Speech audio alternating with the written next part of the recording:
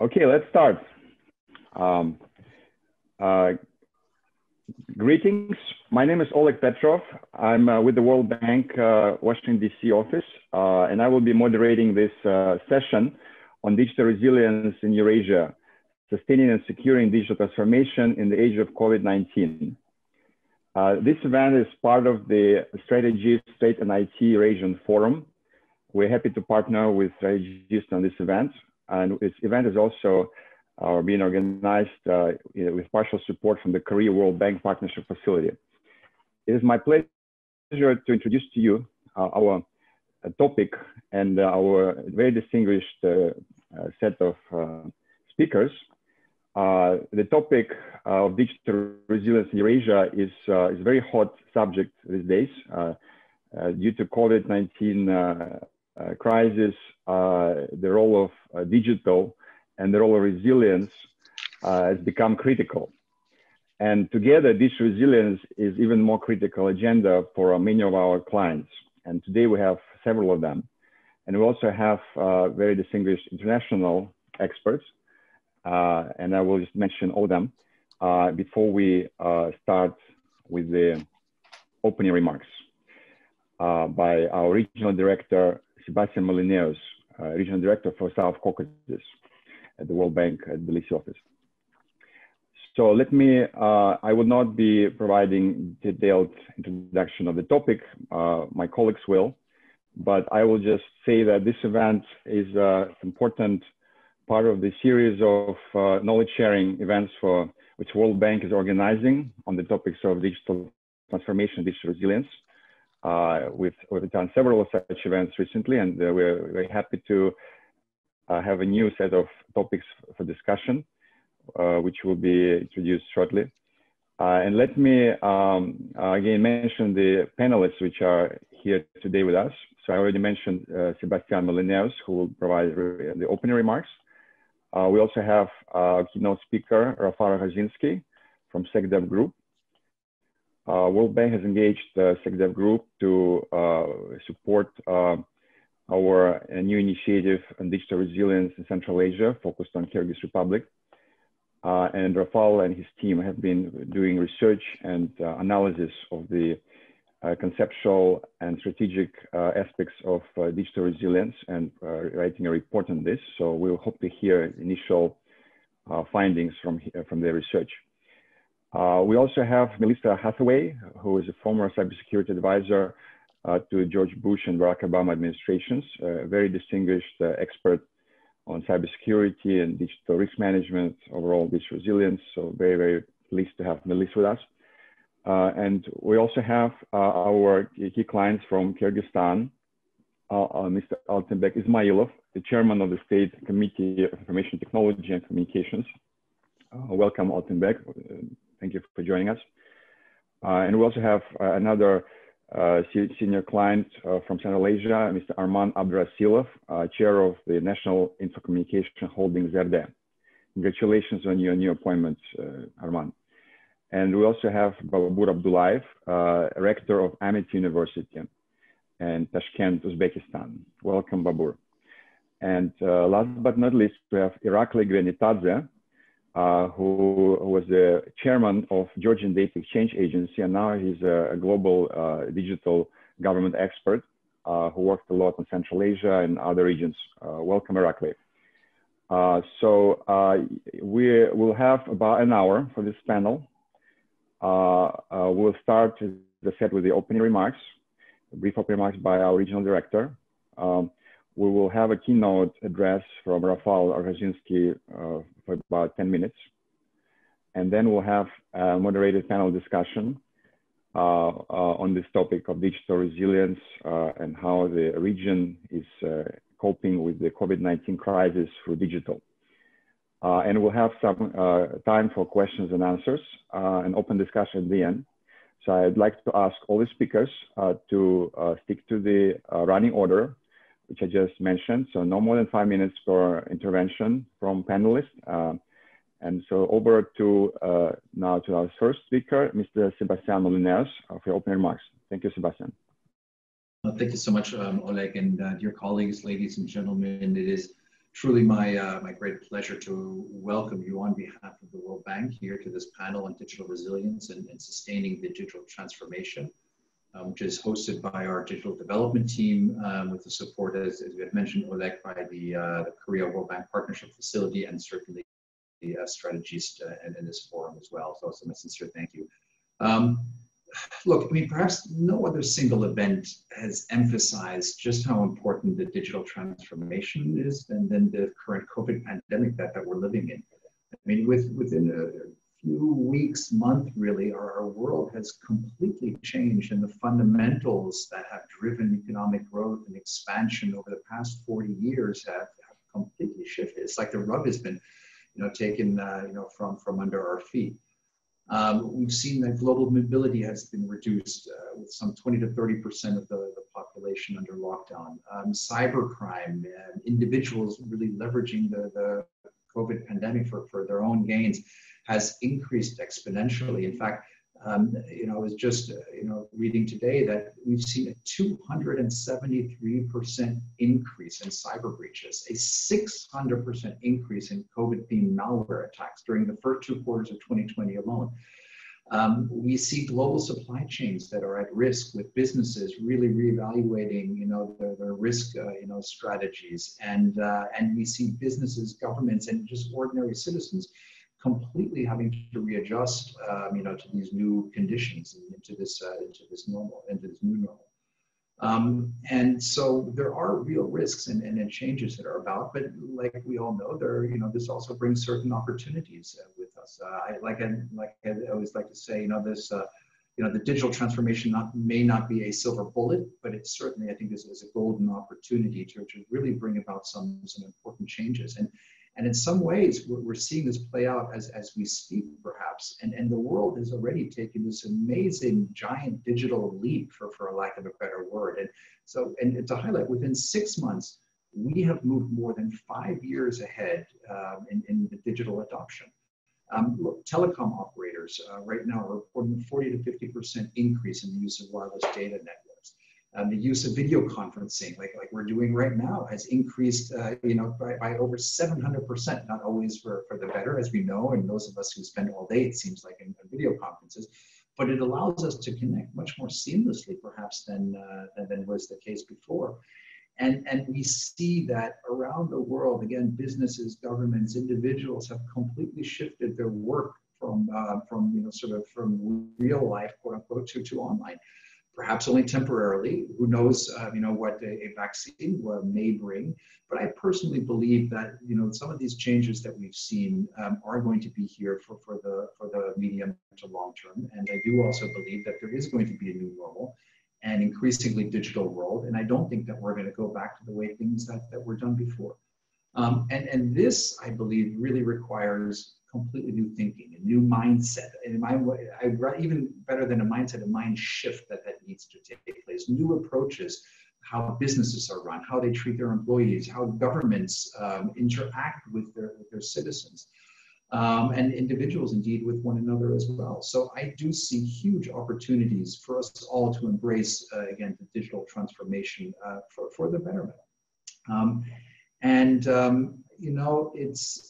It's particularly when you look at some of the use cases during the COVID, pandemic. You look at e-learning or telemedicine that would never have been possible during the times of the Spanish flu or influenza, but now are a real, opportunity to reach, individuals in rural villages and to increasingly connect and to sort of combat some of the economic dualism that exists in many societies around the world. And we see that there's some countries, digital leaders, in South Korea, to name one, Georgia, and in fact, in the country that I'm based in here, but many others across the ECA region. We've seen that countries, have demonstrated that it is possible to contain sort of the impact of COVID and secure economic prosperity through a combination, again, of informed leadership, trust, integrity, and investments into resilience and the digital transformation agenda. And again, this is not, as I said, a silver bullet out of this global crisis, but to my mind, it is part of the answer, and a good, again, a golden opportunity. Now, we at the World Bank, we've been working hand in glove with governments and through our partner, our sister institution, the IFC, with businesses around the world. One project that I'm really proud of that we were able to deliver in record time is Login Georgia, where we are able now to connect up to 500,000 individuals in rural and remote areas in up to 1,000 villages who have been completely cut off from sort of broadband internet, and with the aim of providing them with affordable broadband internet, connecting them again to economic and other opportunities, or be it e-learning or other digital use cases. And there are other initiatives, the Digital Central Asia and South Asia initiative, and really initiatives around the world that we've been supporting that I think are really critical and important pillar to government's response to the COVID pandemic, and in making societies really more resilient and safeguarding some of these digital opportunities. And again, I'm conscious of time, I'm already slightly over. So I just want to perhaps conclude by saying, I think this is a wake-up call for us to really embrace some of the opportunities. Let's not completely forget what has worked in the past, but again, let's at the same time use some of these shifts that are taking place and take advantage of them. Know that the World Bank stands as a partner by governments and really everyone's side in terms of transitioning to this new world. And we really would like to do so in full partnership. We don't pretend to have all the answers, but certainly through our advisory work, through our financing work, and our convening, I think that we can play an important role, and we'd be happy to continue to do so. So thank you so much for your time. True pleasure, and look forward to the discussion. I will unfortunately have to leave a bit earlier through a previous commitment, but I really didn't want to effectuate these opening remarks. So thank you, Oleg, back over to you. Thank you, Sebastian. Excellent start of the session. Thanks to you. So we'll now move into our next speaker, Mr. Rafal Rohozinski, who is the CEO of SecDev Group in Canada, and he's being a partner for the World Bank on doing the initial analysis and research on digital resilience related themes for the focus of Central Asia. So we hope to hear from him the latest thinking from his team on this topic, and what are the priorities, and what is the potential framework we should be looking at as we prioritize our actions and support governments in this area. Over to you, Rafal. Please take no more than 10 minutes. Thank you. Great. Thank you very much, Oleg, and thank you very much, Sebastian, for some excellent opening remarks. Without restating much of what you said, I think it's important to recognize that COVID really does represent an unprecedented challenge to the global system, and one that we may look back upon at 2020 much in the same way as we did the years following World War II, when the global order was transformed. Within a very few short months, fundamental features of the global system, including air travel, supply chains, sustaining trade, have been radically fragmented and reordered.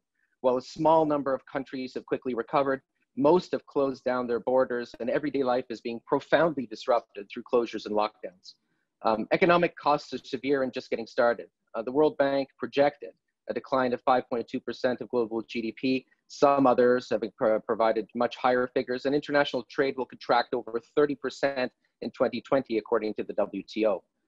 Making matters worse, COVID is occurring at a time of heightened global tensions, trade wars, and tariffs. The pandemic arrived precisely at the moment when international cooperation was most needed to deal with not just infection diseases, but a myriad of global challenges, from climate change to nuclear threats to cyber war. Perhaps most fascinating, COVID is fundamentally rewiring the global commons.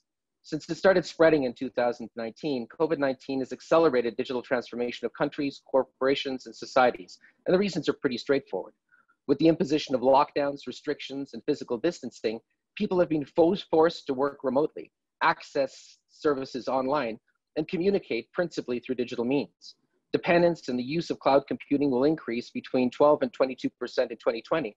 And not surprisingly, video conferencing services such as Zoom have seen their corporate valuations climb to unprecedented heights.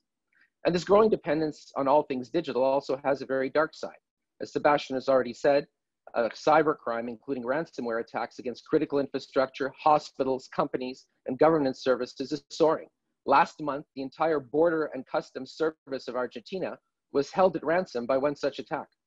It's hard to determine who will be the digital winners and losers of this pandemic, as everyone has suffered, although people and countries have been affected differently. Even so, 6 months into this strange new COVID era, we can start to see some lessons emerging about how to navigate these new turbulent waters. One particularly stands out. Early and sustained investment into digital transformation prepared some countries better than those that did not. Digital leaders such as Estonia, Singapore, South Korea, and the UAE rapidly adapted their government, businesses, and societies when the pandemic hit. Precisely because their citizens were digitally literate, public authorities could adapt and extend services ranging from health to education to the online environment. The digital agility of these countries didn't emerge out of thin air. They already had implemented the necessary legal and regulatory frameworks to secure their digital assets. As a result, they were perfectly situated to roll out new applications to track and trace the spread of COVID-19 while simultaneously protecting the privacy of their citizens.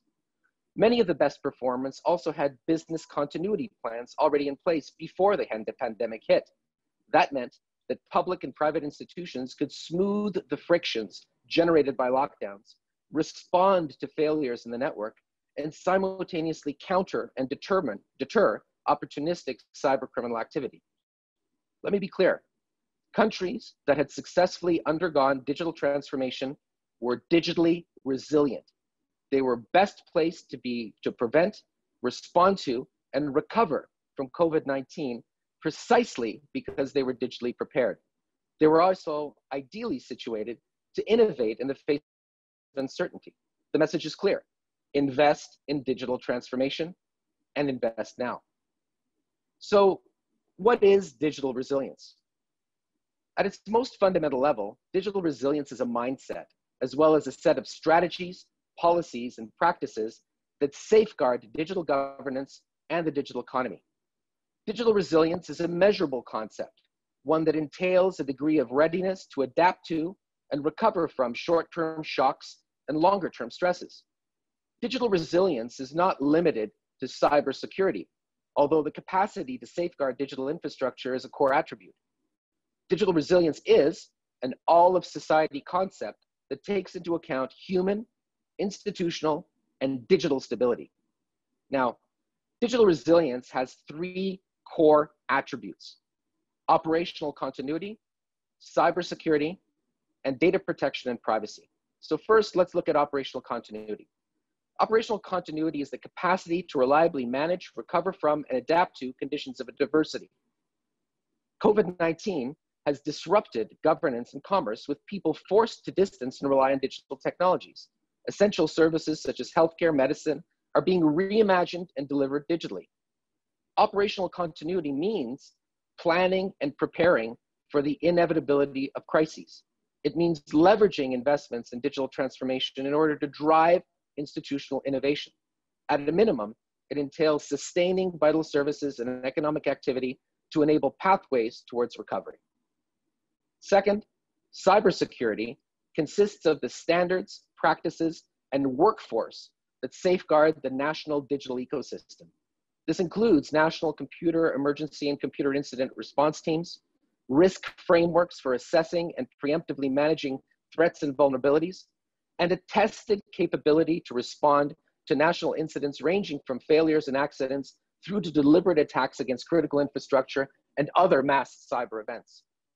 Cybersecurity is a critical feature of digital resilience precisely because digital governance and the digital economy are so dependent on hardware and software systems of systems.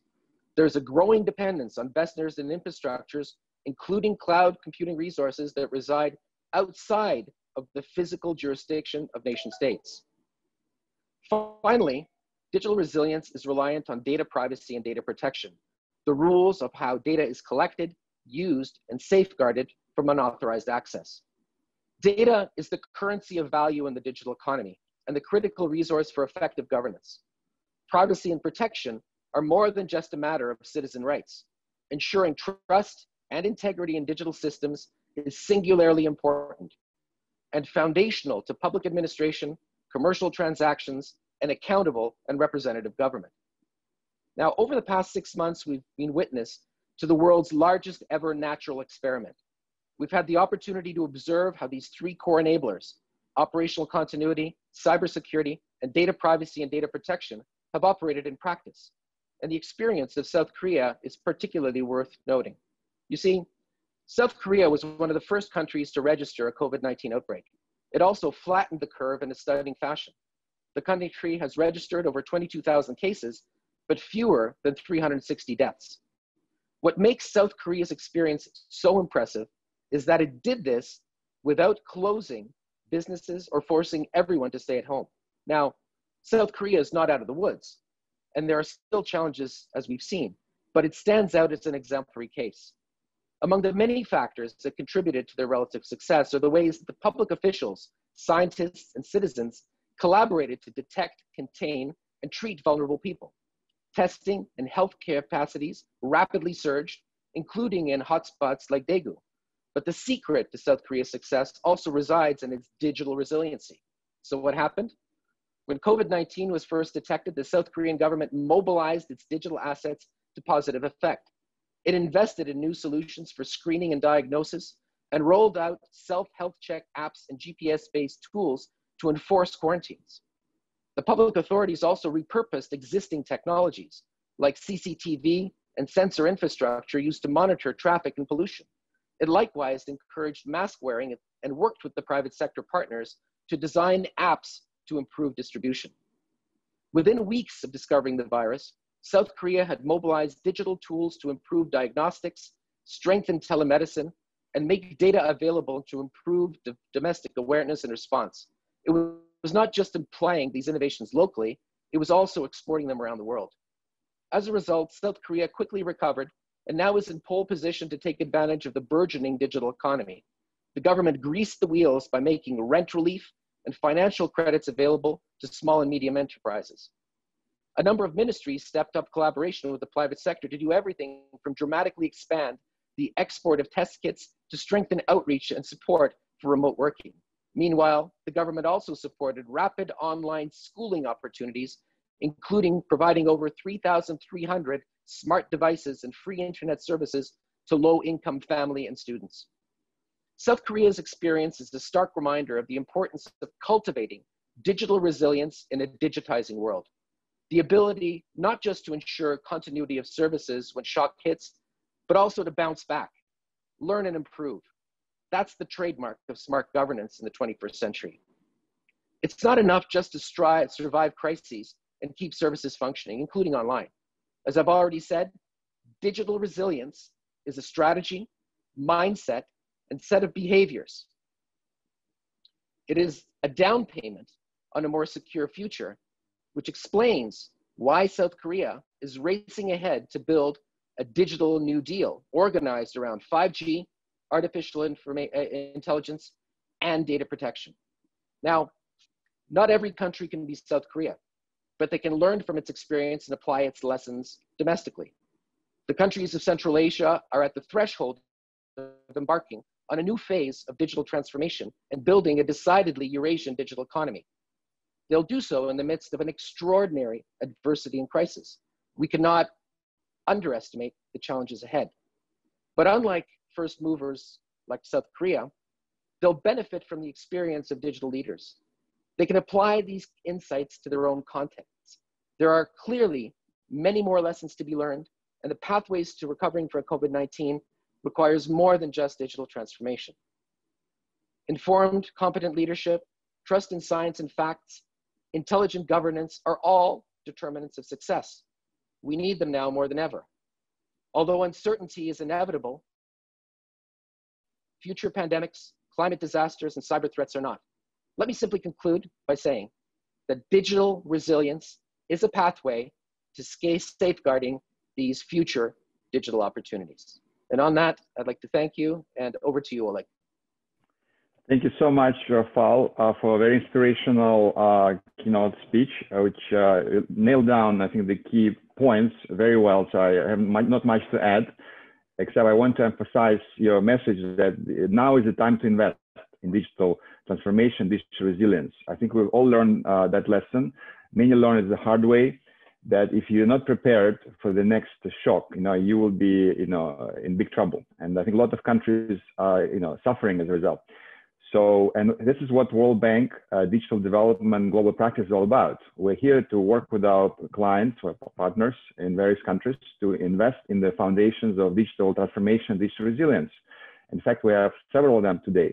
And we hope during the panel discussion, which will follow now, hear from the challenges and lessons learned and next steps, the plans they're making to both manage the current crisis and to prepare for the next crisis better. I think this is a very important topic, very timely, and I'm very pleased that we have such a distinguished panel today, which I'd like to reintroduce one by one. We will go with ladies first, if I may say so. Melissa Hathaway is probably one of the top 5, top 10 global digital security, digital risk experts. She was one of the authors of the U.S. cybersecurity strategy and worked very closely with the presidential administrations of George Bush and Barack Obama on cybersecurity. So Melissa has done a lot of global research recently. She's teaching at Harvard Kennedy School, and we hope to hear from you, Melissa. What has changed in the COVID era with respect to cybersecurity threat and risk environment? What countries have responded more successfully and why? Why a broader approach to digital risk and safeguards is warranted? And you only have 5 minutes to handle those. Thank you, Melissa. Over to you. Thank you, Oleg, and good afternoon, everybody. It's a great pleasure to be here with you. And I do think that the COVID experience that we're all having, we're at the 6-month mark for many of our countries. Maybe it's the 9-month mark for Asia Pacific. But it has underscored the importance of telecommunications infrastructure, which is the backbone that enables our digital economy. And it shows where even the countries that have very strong telecommunications capacity have become vulnerable to the fragility of the software and hardware products that we've embedded in them that are inherently vulnerable. And from March to June, we saw a 1,200% increase of all of our countries using these collaborative tools like Zoom, et cetera, to keep us connected in now a disconnected society. And through that, we also saw the increase in distributed denial of service attacks, increase of over 700% in ransomware attacks. And when we need to be online doing business or online for school, we're being knocked offline by these malicious activities. We're also seeing the increase of nation states actually bringing down our infrastructures for harm, stealing our intellectual property, and actually manipulating the research that's so important for our recovery in this pandemic and for the research of the drugs and the actual vaccines. As Rafal said, we have seen an 8% decline in the global economy, and that is without actually even recording the different problems that we're seeing with the ransomware, distributed denial of service, et cetera. So when I start to see what countries are handling it right, I do think it's really quite remarkable how Korea has led through this initiative, and sees it as an opportunity. As Rafal said, the Digital New Deal was announced, and it was funded at over 130 billion US. And it's to take advantage of this crisis and build a contactless or uncontact industries in order to help us survive going forward, because things will not ever return to what we had 9 months ago. So on the backbone of 5G, on the backbone of artificial intelligence, and underscoring the need for data protection, what's missing out of many of our conversations of our society is the need for resilience and for better hardware and software products to be that backbone of our infrastructure. We talk about 5G, but we don't talk about 5G cybersecurity. We talk about telemedicine, but we don't talk about how we're going to secure telemedicine. We talk about smart agriculture, but we don't talk about how I can take over those sensors in the fields for our crops, or those sensors in the driverless vehicles. And we talk about the advanced manufacturing floors where we're going to have lights out factories and robots, but we don't talk about how we're going to secure those robots, or what happens when those robots get ransomed and my manufacturing floor is now offline when it needed to be online. So as I start to look at this, there are no countries talking about resilience as they talk about their digital strategy. They are adopting digital strategies and not having a commensurate conversation about security and resilience. So I think this is why this is so important that we're talking about digital resilience in Central Asia, as you start to actually fund for the broadband and move your communities from 40% to 70% or 80% connected, as you invest in the new industries, the contactless or uncontact industries, that you start to invest commensurately in the security and resilience of those infrastructures and of those services. And it is, in my opinion, the down payment for your own digital transformation. It would be a shame to see us to actually invest in the broadband, invest in these industries, and only make our countries more fragile. If you start to look at the fragility, you have New Zealand's stock exchange has been knocked offline for a few weeks. You see the United States telecommunication infrastructure being knocked offline for 12 to 18 hours. And we're first world countries who have already developed in many of these areas, but we did not invest in the security and resilience. So it was I advocate that now's the time, if you're going to have that digital transformation, make the resilience and security of your infrastructure top of mind and top of conversation. Thank you.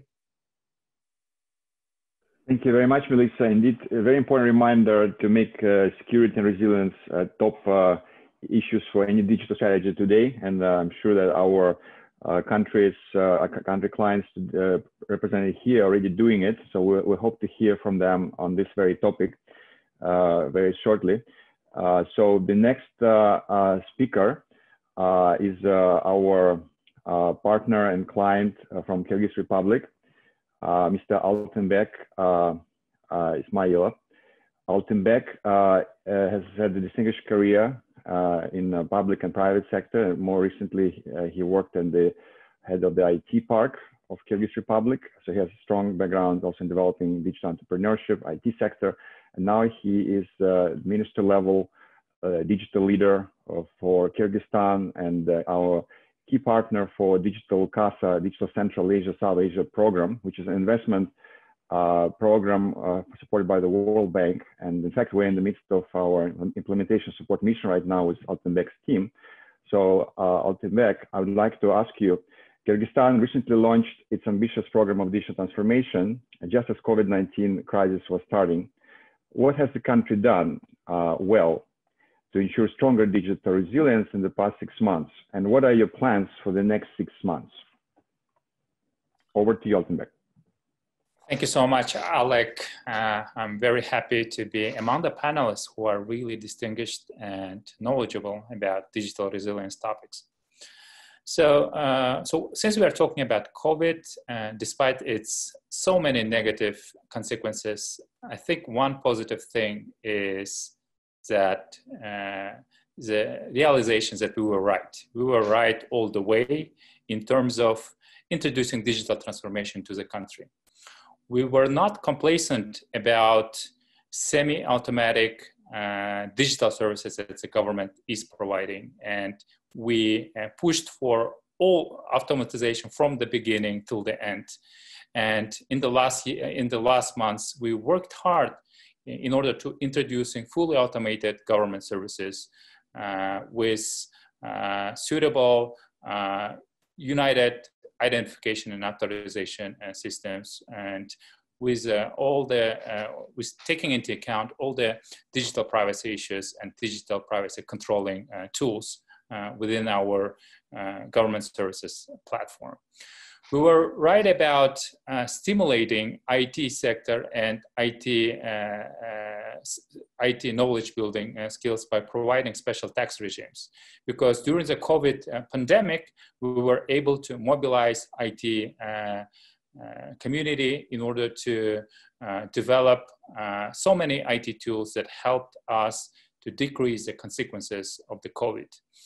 We were right about investing into telecommunications and by the report of UN government report, particularly the telecommunication development index has increased by 73%. We were right about stimulating to all the government agencies to connect with each other. We have developed a Tunduk system which essentially unites and ensures interconnectivity between different government agencies. So there are so many things to talk about, and there are so many ways of doing digital transformation, right or wrong. And looking forward, we are thinking about that we are more cognizant about what we are doing right now. Of course, digital resilience is a topic that became more prominent right now. We are thinking about how to ensure continuity of the government services, of the businesses, continuity of education sector, and also health system. And obviously these directions will be priority. But we are already thinking about starting digital resilience program in the partnership with the World Bank. And there we are identifying key critical topics that we need to address in a soonest time. Within the Digital CASA project right now, we are going to invest even more into connectivity, connecting more than 4,000 social destinations. And we are hoping that these investments will bring extra more resilience to our citizens. So to conclude, I think that the leadership that emphasized digital transformation, even in 2018, came about to be the right policy for the Kyrgyzstan, and it has indeed decreased so many consequences that COVID has brought to us. Thank you so much for your attention. I'll be happy to answer your question. Thank you very much, Altynbek. Excellent sharing of this Kyrgyz success story, emerging success story in handling the COVID-19 digitally. I just wanted to, share that Kyrgyz Republic is my favorite client for several reasons, but one of them is because they're the most open to innovation and to new ideas. And the Digital Resilience Program is first being piloted in Kyrgyz Republic because of that openness and flexibility to experiment with new concepts, cutting edge stuff. So we've done this many times in Kyrgyz Republic. So I thank you, Altynbek, and Kyrgyz Republic in general for being such flexible and open partners for innovation. So we will have time for questions and answers at the end. So please, if you're watching us online, feel free to send your questions.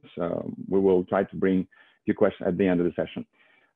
Thank you again. So our next panelist is our distinguished client and partner from Kazakhstan. We have Arman Abdrasilov, the chair of the National Info Communication Holding ZERDE, which is the digital economy, digital transformation agency of Kazakhstan. Arman, again, congratulations on your new position. And we have known you for many years as a leading regional expert on cybersecurity. And I guess your appointment may mean something that, top guru on cybersecurity in Kazakhstan is now in charge of overall digital transformation, implementation of digital agenda of the country. So I would like to ask you the following question. Cybersecurity and digital resilience is a journey and not a destination. How can it be made sustainable at a national level? Are there new models that need to be looked at that draw upon the experience of the private sector? What Kazakhstan has done to manage its digital resilience and cybersecurity risks during COVID-19 times? Over to you, Arman. Yeah, hello. Thank you for opportunity. Yes, really, very nice question, because cybersecurity in private companies and cybersecurity in government is different things. For example, you know, in pandemic time, our country tried to make social help for our people, and when we are making the social helping, we face with challenges, because high load, we see high load for our e-government systems is increased extremely, and we faced with troubles with availability of our information system. And really, we know that three basic things in cybersecurity is confidentiality, integrity, and availability. And of course, our government always was focusing for confidentiality and integrity, but availability is always was not so important, because in private companies, for banks or other big companies, availability is if some services is idling, it's big trouble for companies, because a company can losing billion or million dollars. But for a government system, it's not so troubles in fact. But right now we're trying to change this mindset, and right now we are changing politics of government for availability. It's one of the base of cybersecurity. And right now we are working hard with our government cybersecurity stakeholders, is Committee of National Security, is Committee of Informational Security, is in our ministry, and also with our working with our with other government states. And right now it's I'm making trouble for other government states, because before me the availability is not was trouble. There were planned stops, because for example Sunday or Saturdays often making the works for updating or other things. And right now we're trying to make this works invisibly for users, because government have work with services like commercial sectors, and have to making pricing for idling or services. That's all I want to talk to you. Thank you very much, Arman. Yeah, I hope that we will have a chance to discuss this further, at the end of the session. Now, I'd like to pass the floor to our next speaker, Mr. Babur Abdullayev, who is director of Amity University. It's a new university in Uzbekistan, which is growing by leaps and bounds, and it's already very active and very effective in building the digital skills of its students. And I'd like to ask the following question to Babur. Babur has been our partner in Uzbekistan for several years. In fact, he was our main counterpart at the Ministry of ICT for Digital Casa Uzbekistan project until he was promoted to become the rector of the Amity University. So welcome to you, Babur. I'd like to ask you the following. Digital skills are critical to digital transformation. What steps, and digital resilience, of course, what steps is Uzbekistan taking to build skills for digital resilience that are specific to the immediate needs of the COVID emergency? And which data competencies are required? Knowing about your interest in data, open data, etc. Over to you, Babur. Thank you, Oleg. Good evening. I'm sorry for maybe not good view, but I'm on my trip in one of the regions in Uzbekistan, and just doing it through my mobile phone. Sorry for that.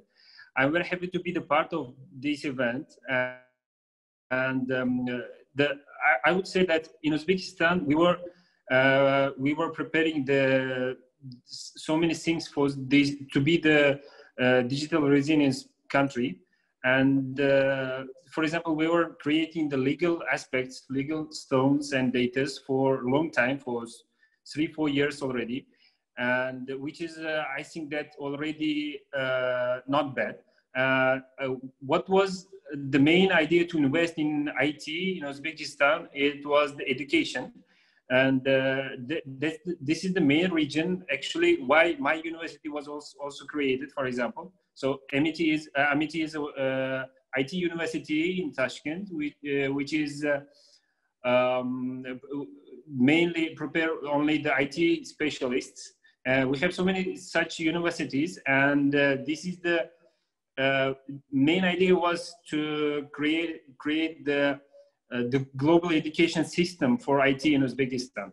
And besides that, we are creating in all of our regions more than 200 IT centers, separate IT centers, which will give the free IT knowledge for all the people who are not covered with the universities, means the education. So they are preparing the IT specialists for free and in the regions. And also we have a big project called 1 million coders. So we are trying our best to be prepared for all our future IT resilience. And we are trying to educate 1 million coders in Uzbekistan, which is I understand that this is a good number, but if we take at least good number, we will prepare it. If even half of it, it will give us big boom in the IT. And same with the, we had launched last year the IT park, where more than 400 residents are part of it. This is the companies which will which are creating the real systems. And also IT Park has its own center which prepares the IT specialists also. So the government is paying so much attention for the IT education in Uzbekistan. And hope that in the future we will get a lot of new ideas and new to be prepared for digital resilience. And we have learned the lesson that during this COVID-19 period, we have learned the lesson that if we don't share, I mean, the government institutions, state organizations, if they don't share information to each other and make all the data and services digitally online, so it will be very hard to be the sustainable, to have a sustainable economic growth. And this is the main idea, I think, which we had learned after this COVID-19. And because of it, for the future, we are now working on the project preparation of the document for digital strategy 2030. So, and of course, it will include 6 months and 2 years period strategies. And I'm part of this working group, and I hope that this strategy will give us a sustainable growth in the IT sphere also. So these two things are the main ideas now in Uzbekistan, the IT education and to be prepared for the future digital resilience. And thank you to World Bank that we are now in our way to launch our project on with the World Bank. And one of the good ideas in this project, I think, is the creation of the Central Asian Data Institute. Actually, this institute, I hope in the future will give us very good ideas and data which in the future will help us to create so many systems. And at the end, one more time, let me say that after this COVID-19 and after all the problems which we had and which is not digitalized, we had learned the lesson that digital resilience is one of the main ideas, main aspects for the sustainable development of the economic growth. Thank you. Over to you, Oleg. Thank you very much, Babur, and thanks for mentioning about the Central Asia Data Institute, which I believe is a very important undertaking. And if Uzbekistan is interested in developing it, we'll certainly be happy to support it through Digital Casa. And we have similar centers of excellence being discussed in other Central Asian countries, in Kyrgyzstan, Kazakhstan, Tajikistan. So we're very happy to have a network of such centers, including on digital resilience, which we're discussing now in Kyrgyzstan. So thank you so much, Babur. Last but not least, we have a very distinguished speaker, expert from Georgia, a host country of the forum. Irakli Gvenitadze used to be our client, our World Bank partner on digital government a long time ago. I don't remember when it was exactly, but he was a head of the Georgian Data Exchange Agency at that time. In the recent years, Irakli has become a leading regional and international expert on digital government, and we often see him in various countries we come to, including Kyrgyz Republic, as an expert on digital government, interoperability, frameworks, etc., etc. So I'd like to ask Irakli the following question. As one of pillars of digital resilience, business or operational continuity rose in importance as public services had to pivot rapidly to digital delivery under lockdowns caused by COVID-19. As a former CIO of the Georgian government, what lessons learned or key takeaways should public sector leaders look at to prepare for the next emergency? In fact, we already got a question from the audience, which is similar to the last one. And this question to everyone in the panel, so you can start reflecting on it while Irakli is answering. The question was, if we knew a year ago that COVID is coming, right? What would you have done differently to prepare better? So if you can reflect on that while we ask Irakli the question I just asked. Irakli, over to you. Well, welcome to the panel.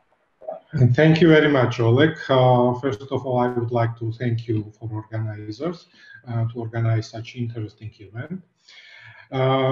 Regarding COVID-19 global pandemic and lockdown caused by COVID-19, once again confirms Murphy's Law, which says anything can go wrong, goes wrong. So this is a reality, what we have today. COVID-19 proposed new rules for life, for work, for teaching, for medicine, to whole world.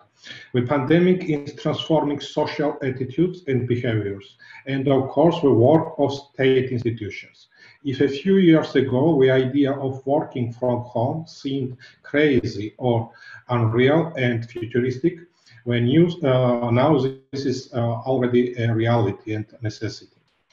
One of the most important tasks for Georgia over all these years, along with the development of ICT infrastructure and online services, has been to increase number of consumers of online services. This issue engagement of citizens concerns not only the ability of society to consume online services, such as availability of internet or personal computers or technical skills, but also the trust and reliability of the online services provided. Given the reality of past years, the war with Russia, the occupation territories, ongoing hybrid war, Georgia has paid significant attention to secure the state information systems. We were thinking for sustainability of our systems.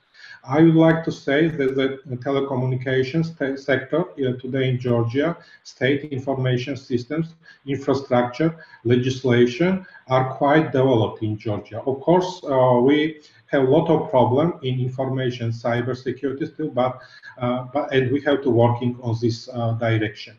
But if we are thinking about security, starting point here is risk assessment. In my opinion, This is a starting point from which we need to re-evaluate and redevelop the state information and cybersecurity. So reality created today, e-government, digital transformation is not just a matter of optimizing businesses, increasing accountability, providing more convenient services for citizens and general population, or launching or improve anti-corruption mechanisms. We can say that e-services and digital transformation today have become the only platform for receiving services that is safe for human health. It is for the reason that the importance and criticality of the risk associated with the security of services are increasingly significant, and this should form the basis of new risk assessment methodology for all governments. Unfortunately, we have other challenges in this direction, especially in post-Soviet countries. Security, and especially information cybersecurity, is increasingly considered to be the sphere of activity of state security services, which from my point of view is fundamentally wrong, and is come from the main this of secure. It is, and this idea why it's wrong. It comes from main thesis of security, which implies that security begins with risk assessment. Risk assessment methodology related, for example, risk assessment methodology related to state secret has to be absolutely different to risk assessment methodology related, for example, public information or commercial secrets. If we want stable and secure cyberspace, we must realize for all of us that this is the responsibility of all members of society. Government, governmental agencies, civil servants, businesses, NGOs, and citizens.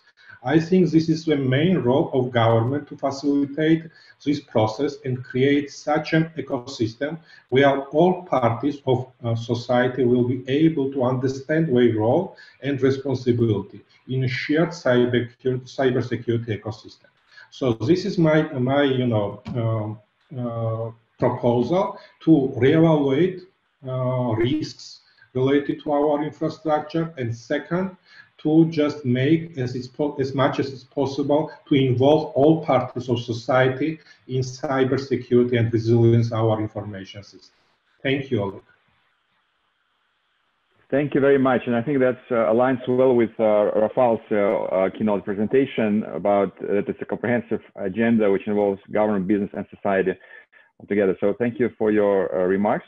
We have time, very limited time for the, a couple of questions.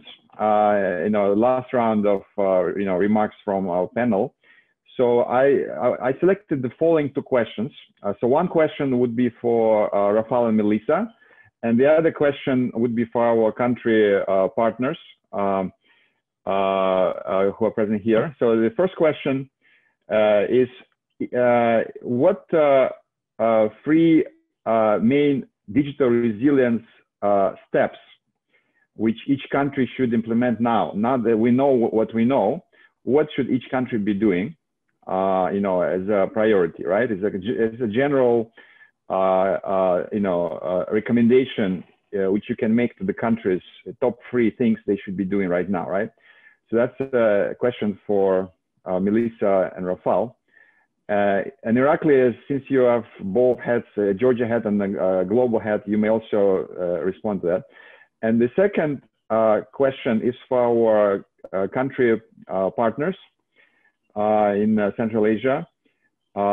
If you, given that you know what you know today about COVID and its impact, what would you have done differently a year before COVID to prepare better for for COVID digital response to today? Like what you could have done, one thing, because we don't have time for more than one thing. So please choose one thing which you could have done differently a year before COVID, given what you know today.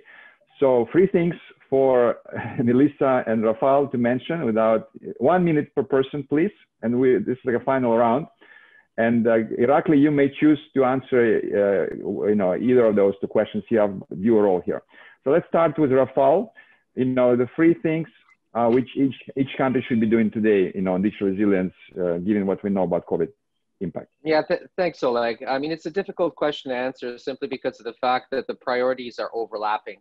But I'd say that, the 3 things that to me are sort of top of mind in terms of best practices are as follows.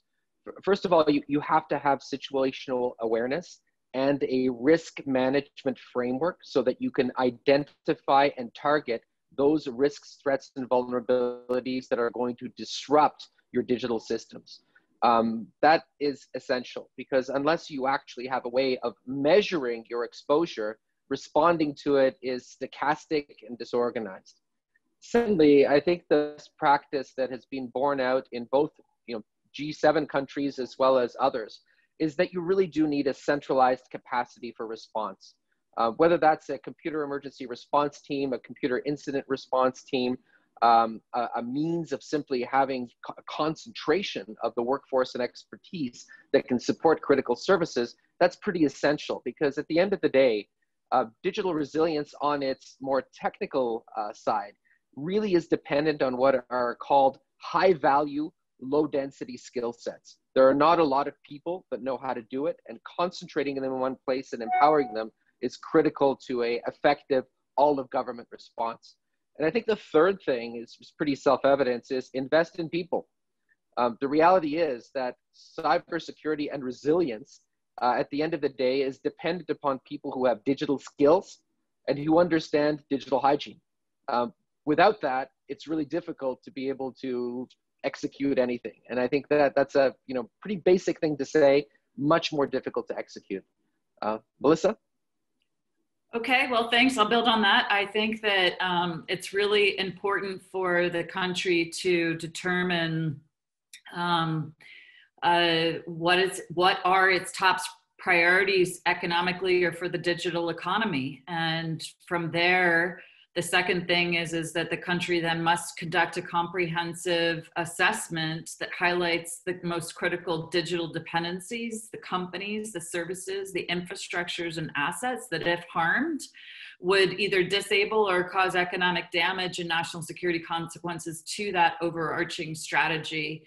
And then third, given the region that we're talking about now, is that the digital economy has to be enabled by the telecommunications infrastructure. And if you only have a 40% penetration rate or a 60% penetration rate, you're never going to achieve the real opportunity of the digital economy. So you have to invest in telecommunications to the last mile. Okay, thank you very much, Melissa. Okay, Irakli, which question did you choose? The 1 or the 3? Yeah. Yeah, I think 3. So generally, I think my recommendation will be for government to invest. Okay, just who was in Georgia, we have a nice public service halls and just physical infrastructure for delivery public services. My recommendation will be just invest more in digital services and less in physical infrastructure, and plus education of society. To make them able to using electronic services and awareness about electronic services. And also, I think it will be important to just, generalize these 2 things. Thank you. Okay, thank you. Compromise. Now, we will go now to our country partners and start with Altynbek. So Altynbek, what is the one thing which you would have done differently a year ago, or Kyrgyzstan could have done differently, not knowing what you know today? I think that's a great question, and it's really difficult to choose from. But one thing that I would emphasize is education sector. Essentially, building capabilities to deliver education services through technologies and having high quality education provided also through these technologies is one thing that I would pay more attention. Thank you. Thank you, Altynbek. Arman, over to you. the one thing Kazakhstan, should have done a year ago, now that we know today what's happening? What's happening right now in Kazakhstan? You mean? Right now, we never see, yeah. I don't hear you. Sorry, Arman, if you were in your current job a year ago, before COVID, right? Yeah. So what would you have done to prepare for to manage the current crisis better? What is one thing which Kazakhstan you think should have done a year before COVID? Yeah,